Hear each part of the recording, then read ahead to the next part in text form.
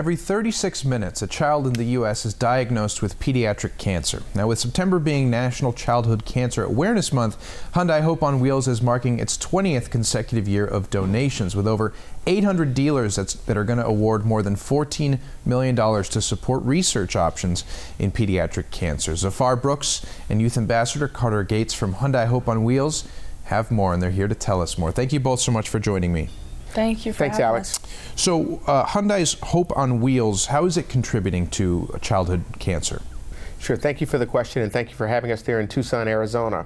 Hyundai Hope on Wheels was begun in 1998 by the company and its U.S. dealers. And it was started with a very simple mission. We want to help kids fight cancer because we are a brand that believes in families, and we believe that every child should have his or her opportunity to live out their life childhood cancer-free. And so the program was begun as a way to help kids fight cancer by funding research grants and creating awareness about the importance of the disease. And what's the significance of Every Handprint Tells a Story?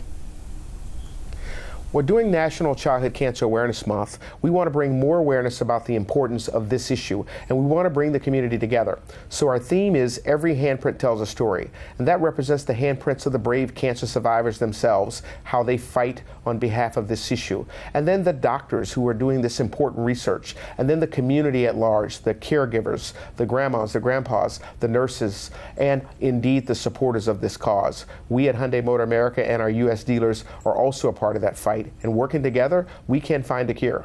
Right. And Mr. Carter, what's it like for you to be a youth ambassador? It's an amazing experience. Through treatment, it was really hard for me.